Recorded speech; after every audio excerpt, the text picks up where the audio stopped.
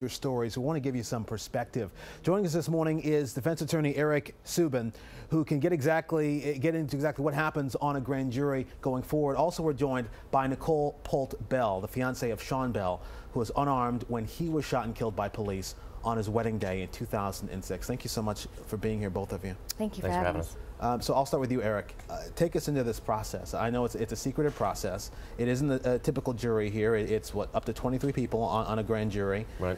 There's no defense. There's no juror. It's what, the prosecutor and what?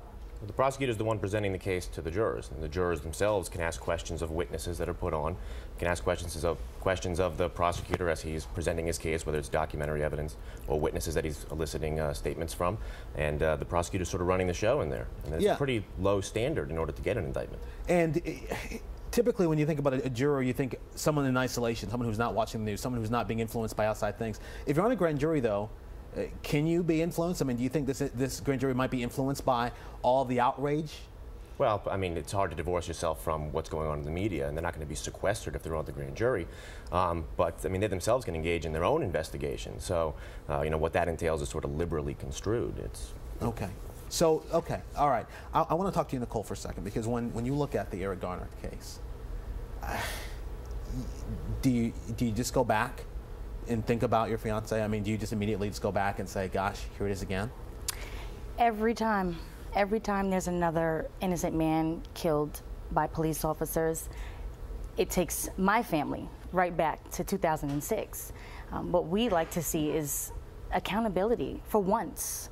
When there is accountability held, we'll have change. There'll be justice for all of the families, from past and present. Now, have you been active with the Garner family or the Brown family? Have you personally reached out to them? I've met the Garner family. I attended the service.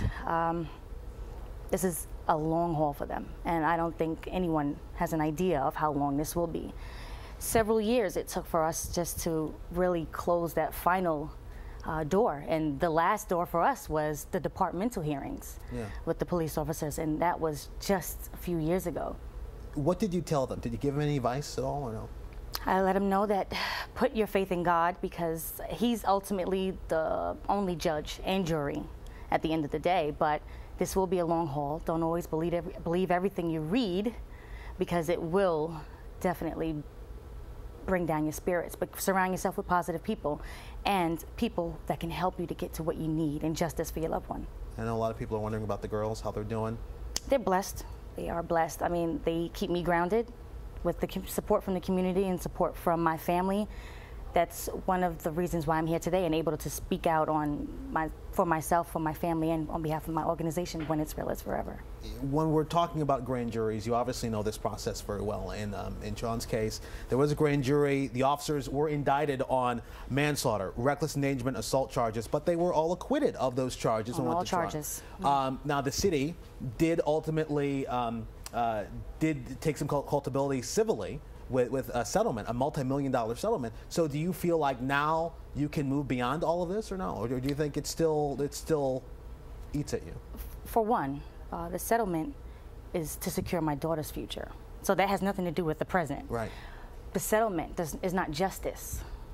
Justice is accountability. Justice is just not ever happening to another innocent person, no matter what your color is. Justice would be for us to not have to sit here today and talk about Eric Garner and then Mike Brown. That's justice. You know, you say that, and I think about Mike Brown, I think about what's happening in Ferguson, I think about the rally planned for this weekend on Staten Island. Will you be attending that personally? This Saturday is also a peace weekend for my organization, so we do have our 7th annual Sean Bell Family Day. I do attend to plan the rally and support the family. So the question is, do you feel like all this rally really accomplishes what we're setting out to accomplish? I mean, because at the end of the day, there was rallies after Sean was killed. You were in those rallies. You were arrested in those rallies. Absolutely. And here we are in 2014. We're still having the same rallies for the same things, right? The purpose of the rally is to shine a light. It's to shine a light. It's so that this case doesn't get pushed under the rug. It's so that we do sit here and we all bring it to the table and we talk about what can happen. How can we move forward from this? No, it doesn't get justice. It didn't get us justice. We received social justice. We provided justice for ourselves. We got out there and we reached out to the people. And with the support of the community, my family is at peace. with what we had. But when you see these cases and these families just being ripped apart, this has to stop. It has to end today. They need accountability. Someone has to come in. The federal government needs to come in and get involved, because we have lost faith on a state level.